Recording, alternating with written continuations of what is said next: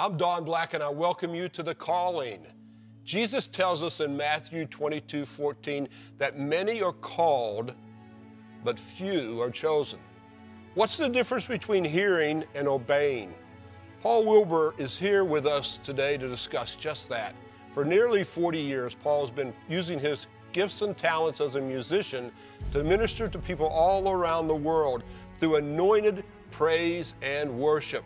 Brother, I'm so glad that you're here with us. Thank you, Don. What a blessing it is. Thank you, for me too. To have you part of this program and part of this ministry. I know our family knows your music. I've been listening to you play for a long time. A long time.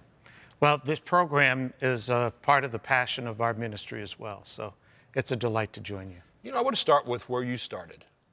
Tell us how you grew up, a little bit about your family life. I come from one of those mixed homes, a Jewish dad, a non-Jewish mom. So in the early years, Mom would take us to an assortment of different churches. By the time I got to college, I chose the temple. I joined a synagogue downtown Cleveland. Actually, it turns out it was the same temple, Reformed temple, that Barry Siegel went to. If you've had Barry and Batya Siegel here on your program from Israel. Marty Getz, who's a good friend of mine, he went to temple right around the corner from me. So the Cleveland years were my temple years. And music was always a part of our lives. My dad was a very gifted violinist. Grew up in a Jewish home, traditional Jewish home, so that what your father did, that's what you did. He wanted to be a violinist, he wanted to be a musician, but in a Jewish home, your father was a chemist, you'll be a chemist, your son will be a chemist. He hated chemistry. He flunked out of chemistry twice in high school, barely made it into college, where he met Ed McMahon, believe it or not. Ed McMahon? Ed McMahon from The Tonight Show way back. But music was always in our home. And my dad picked up his violin, handed me a Sears and Roebuck guitar. Sears and Roebuck, this was before they were just Sears. and bought me a $10 guitar. And with his violin, we kind of found out what a C scale looked like on a guitar. And then he got me a teacher. We went on from there. I went to music school. I wanted to be a cantor and an opera singer. A cantor and an opera singer. Yes, which was very, you know, back in those days, 18 whatever, when I grew up, there were two Jewish opera singers, Richard Tucker and Robert Merrill, who had become for me role models for my life. Jewish guys who had made it to the top of their field, but they also used some of their gifting for the synagogue. You could find them in the top synagogues of the world singing special services, Passover, high holidays, Yom Kippur, that kind of thing. I said, that's what I'm going to do. Now, Paul, is that what you wanted to do, or is that what you thought your dad wanted you to do? No, actually, it's what I really wanted to do. My dad, my dad would tell me musician jokes all the time, you know, like, what's the difference between a musician and a large pizza? You can feed a family of 4 with a large pizza. You know, I mean, when I went into music school, wanting to be a singer, the dean of the school, a very well-known music school in Cleveland, Ohio, he told us less than 1% of you who graduate from here, 4 years of music, will actually wind up doing what you've come here to study. So we knew right from the start that this is a needle in a haystack kind of a thing. But I pursued it. I was convinced this was what I was supposed to do. Something inside of me just drove me. I left college after graduating, moved to Italy, packed up a bag, moved to Milan, Italy, knew no Italian, knew no one there, jumped off the boat, you know, like Italians are always said of coming here, jumped off the boat and landed, and that's what I did in reverse. Wow. Wow. What I like to do in this program is kind of hop around a little bit. I'm going to hop into a new space with you, into relaxing. So I know you travel all around the world. I know you got a lot of busyness in your life. What's your favorite way to relax? before I changed into this shirt, I had one that said Harley Davidson on the front, on the back. My socks say Harley Davidson. So I have one in my garage. It's my, I call it my therapy. So you like to go on long rides or short rides? Whatever my wife can tolerate. So she goes with you? Oh yeah, she's my riding buddy. Does she have her own, or does she ride with you? No, because her legs are only about that long, so she's 5 feet tall.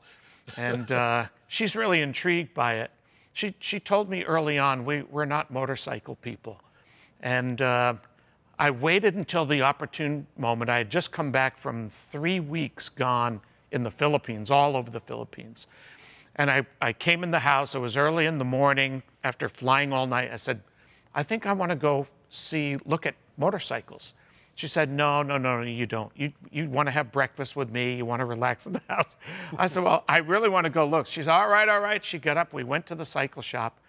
I found a big, heavy touring bike and just took her around the parking lot. And she said, that wasn't so bad. And now I have the gift of interpretation. So I understood her to say in another language, we need one of these. Now. I bought one. Now she's a Harley chick, and Is she really? She loves it. Well, that's a great thing for you guys to do together. Do you take those rides where you get on and you go like to Sturgis and take those long over-the-road trips? We've done a few. I typically don't have that kind of time in between. I travel about 230 or 40 days a year. When I'm home, I like to be home. We have an office. I have 2 sons. I handpicked their wives. They're all in the ministry with us. And now we've switched roles. My oldest son is now my boss. And so I was home 2 days in June. It's his fault. So, but we do. We've not been to Sturgis. Sturgis has a certain in fact, it's coming up. It has a certain reputation as a huge, out-of-control party thing, which is not our desire. I know there's bikers for Jesus. There's clubs for Christian bikers. Lots of Kenneth Copeland's a big biker. Exactly. You know, so you could be sanctified. Well, I am in a motorcycle club. Are you? We're the Hog Brothers. We're the kosher Hog Brothers. It's all pastors and ministry guys out of Texas. We get together and ride together. They call me the rabbi. That's my handle. So feel free to use that if you'd like. Although I've never done the work to be a rabbi. So, but we love it. My wife, she's praying on the back all the time. We'll put, the kind of music that we love to hear on the bike, and we meet lots of people. It's a great way to minister to people that you don't know. Well, I got to ask you, what kind of music do you like to hear? Ever since I got born again almost 40 years ago, I've been stuck in praise and worship.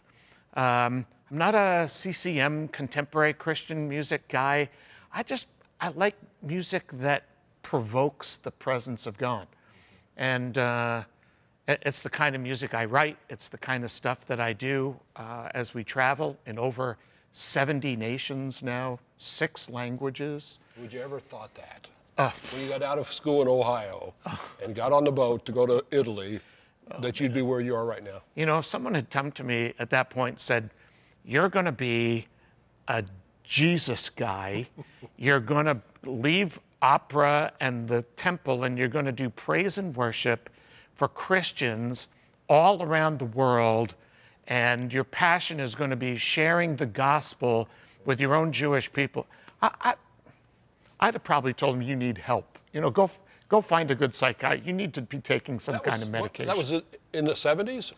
I graduated in 1973. Yeah. I taught public school in Cleveland for 2 years. And then, before that, I headed off to Italy for a year. And then I came back, taught public school in a high school in a pretty depressed area by a Ford foundry outside of Cleveland, Ohio. I had lots of students that came from broken homes, addicted homes. And for some strange reason, I don't know why, but they were attracted to me. The worst of the worst, before every semester, the principal would come into your classroom with a list of kids that were coming to your classes that you needed to check and keep an eye on because they were the troublemakers, they were the problem people. And I usually got a list of them, a pretty good-sized list, because they would come and take the music classes. I taught guitar. Oh. They came to my guitar classes. In the 70s. In the 70s, yeah, in the early 70s. Yeah. They joined the choir. They wanted to be in special. Music was a real net for these kind of people. And the strange thing is that those guys, the guys in particular, not the girls, but the guys, when school was over, they'd come back to my class and they'd sit in a chair in front of my desk while I'm working on grading papers or whatever, and they just want to talk. And I've run into two of these guys, some of the worst, since I've been born again. One of them came to a worship concert that I did somewhere, I can't remember, walked up behind me. This is like 20 years later. Walked up behind me, tapped me on the shoulder and said, "Hi, Mr. Wilbur." Nobody calls me Mr. Wilbur. And when I turned around, sure enough, here's one of the guys.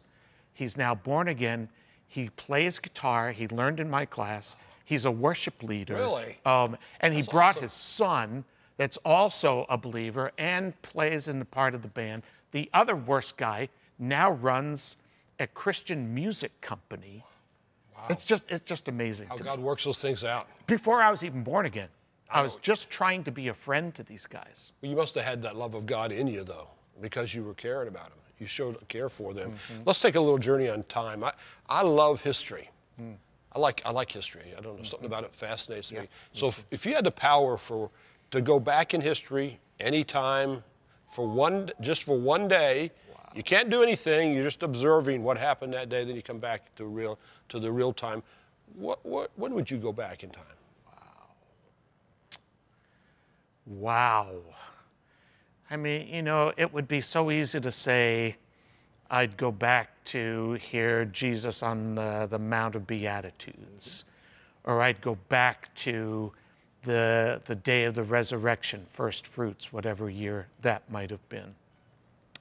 I might like to go see the signing of the Declaration of Independence. I'm a history guy too. Yeah. I love it because it seems to be a document that so few people seem to care about anymore. Half of those men that signed that document lost their lives for the signing of it. That would be really special. I might like to have heard Abraham Lincoln speak.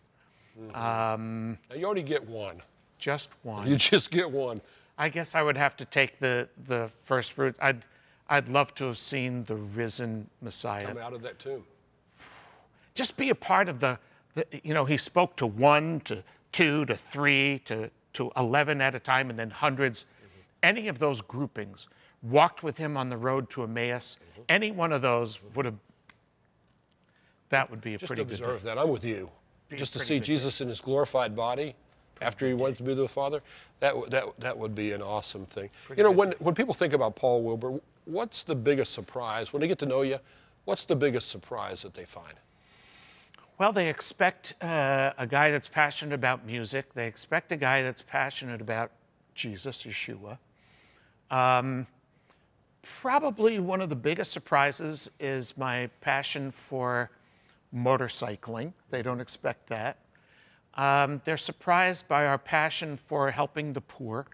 We do a lot of mercy-motivated outreach stuff into the nations, Latin America, Zambia, where we'll take 50, 100 people, feed the poor, clothe the naked, minister with a group of 15, 20, 30 doctors and dentists, and in Zambia had the joy of leading the vice president to the Lord.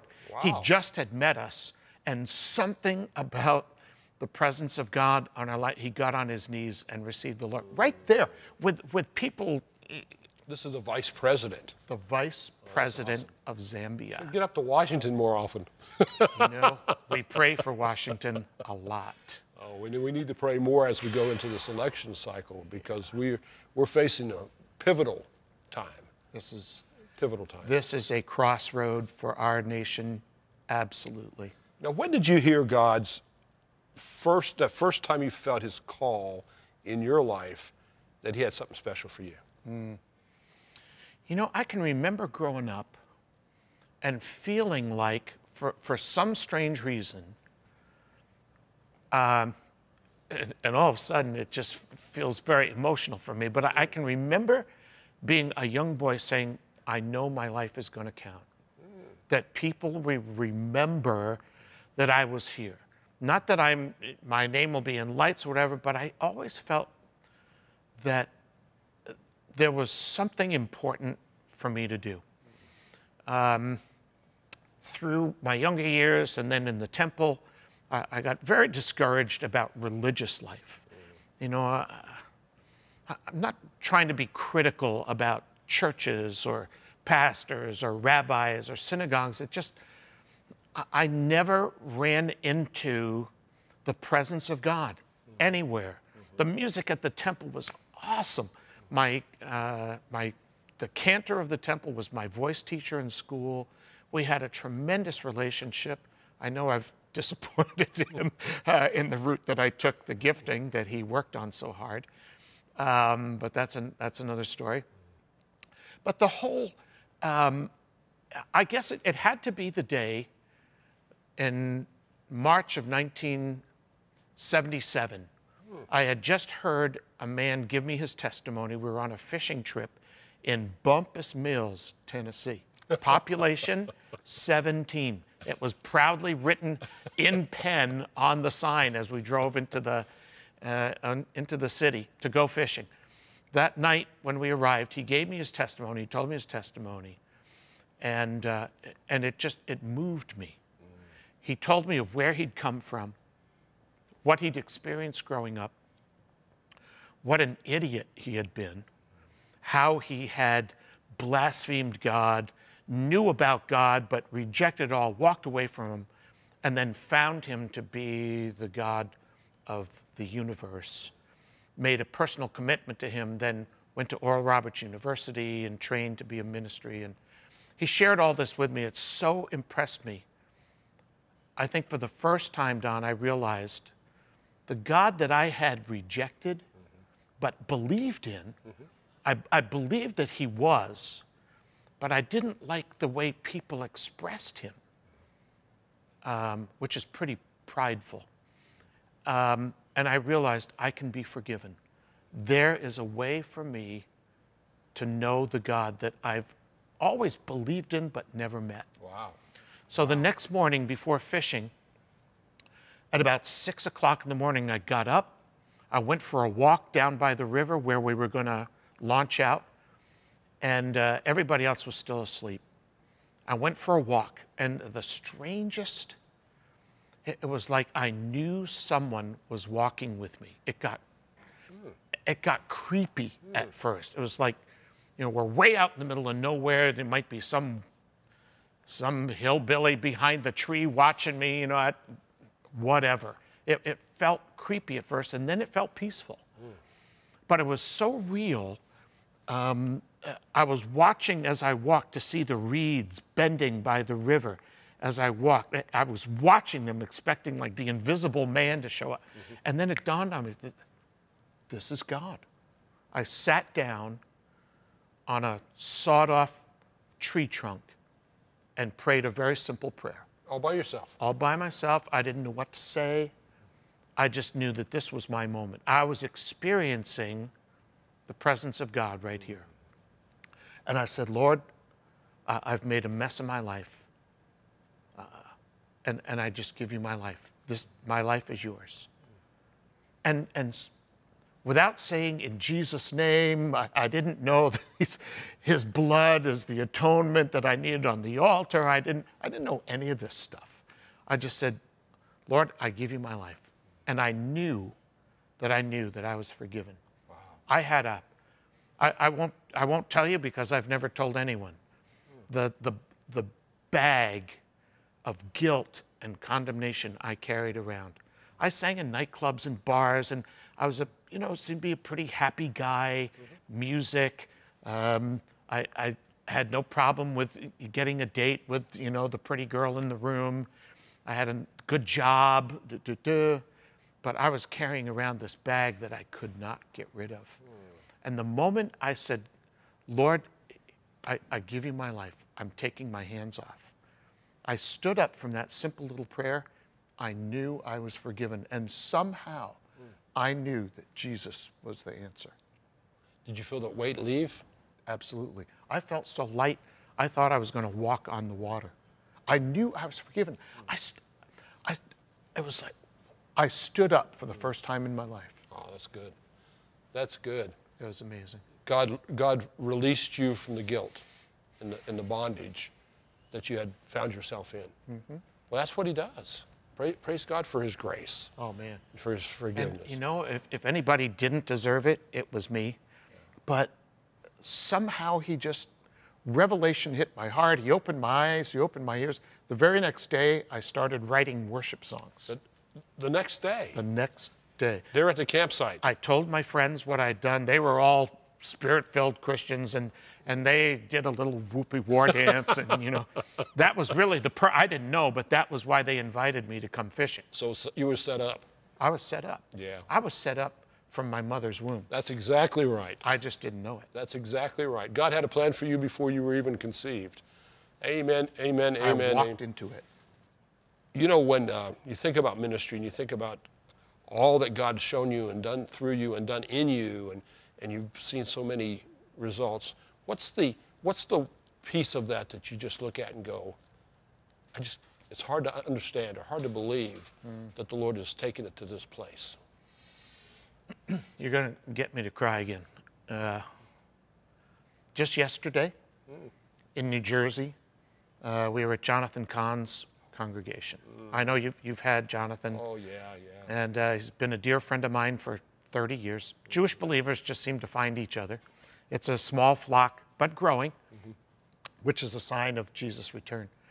But we were there. He wasn't there. He was out ministering somewhere else. And we had a wonderful service. They gave me the whole thing. We did praise and worship. I shared a little bit and then threw out the net at the end of the service. And so many fish got in there. I needed help to pull in the nets. People responded. Oh, yeah. So many people responded for salvation that said they were tired of living the same way. They were tired of not being free. They were tired of being fearful. They were tired of not knowing God. They were tired of not knowing who they are. You know, the what in the world am I doing here question that every human being has. And the same thing happened on Friday night. We were with Jonathan on Friday night, threw out the net. That for me, if you'd told me that 40 years ago, you're going to be, I call myself a musicianary, where the music is the bait. Of course, for the believer, it's encouragement. The worship is helping them connect with God. But for the non-believer, it's bait. And we're always throwing the bait out and reeling that thing in. And when the harvest comes in, there's just no room for people to stand. And I see that all over the world. Why? Why is it? Is it enhancing? Is it because we're in these end days? Yeah.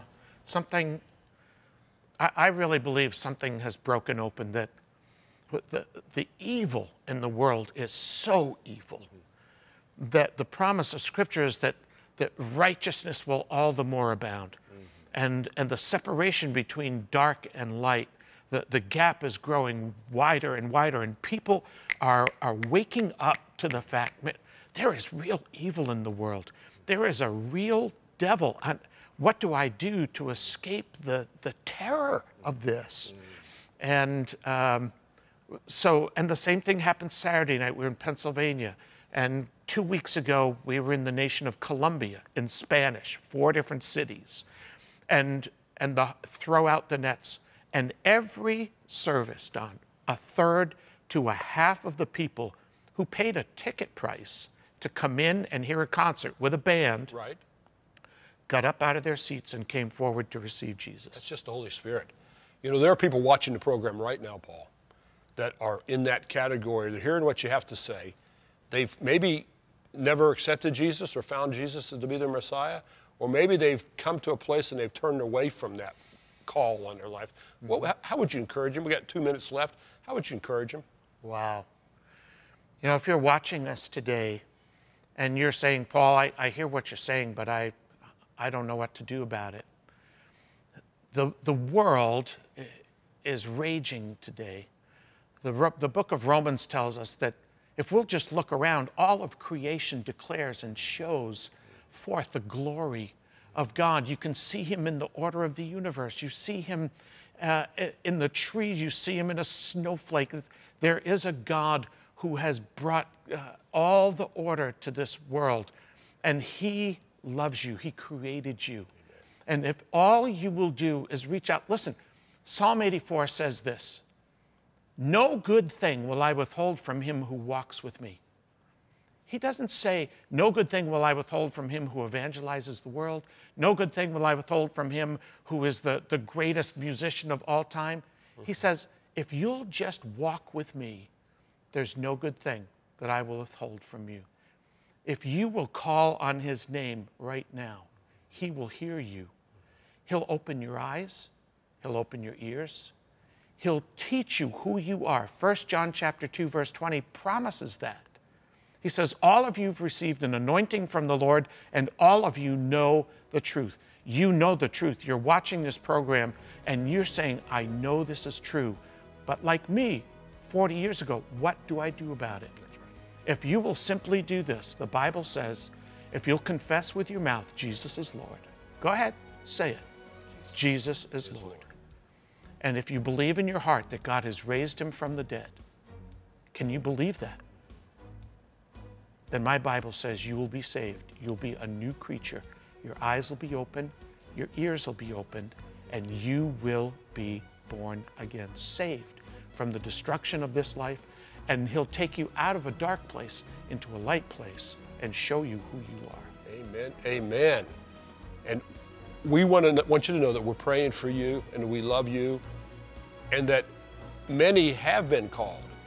Few can be chosen, but you can be chosen if you just listen to the Lord and obey him. Listen for his call. You heard it today. You heard it through Paul.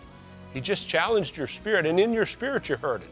So when you obey that calling, God will take you to places that you never thought you'd go. Amen? Amen. 40 years later, here we are. Hallelujah. Thank you, brother. God You're a bless blessing you. to us. Thank you. God bless you. God bless you too. Don't turn away from the Lord. Turn to him. He has great things for you. You cannot believe what tomorrow is going to hold as you walk in obedience to the Holy Spirit. He loves you. God bless you.